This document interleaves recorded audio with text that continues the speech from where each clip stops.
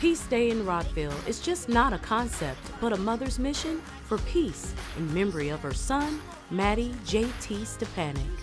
I believe in Mattie's message of peace. I believe in all of the very concrete choices and activities and attitudes and actions that he laid out as a blueprint or a template for peace. I believe in that so strongly that I work hard to keep sharing those concepts with more and more people so that peace continues to grow even in his absence.